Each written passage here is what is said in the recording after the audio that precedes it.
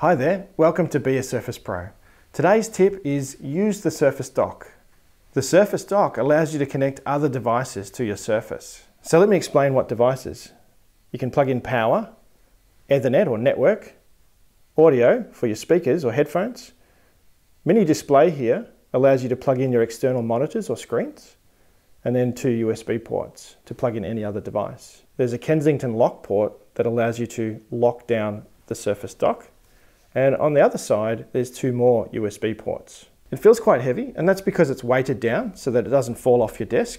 And in fact, it has a nice rubberized surface on the bottom there so that it grips the desk as well. If you're working at a desk, you'll find that the 12-inch screen of the Surface might be a little bit too small to use for a long-term use. So it's really good to have some nice external monitors connected up through the Surface Dock. So when I come into the office, I usually put down my Surface and connect the docking connector directly onto my Surface, and that allows me to use my 2 external screens and also my USB microphone and external USB hard drive all through this docking station.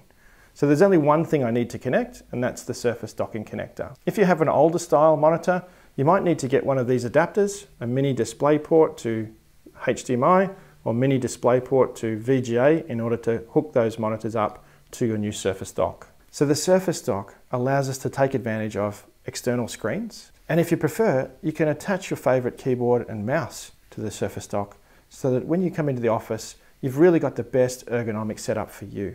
So if you found this tip helpful, remember to give us the thumbs up and subscribe to our videos for more Surface Pro tips.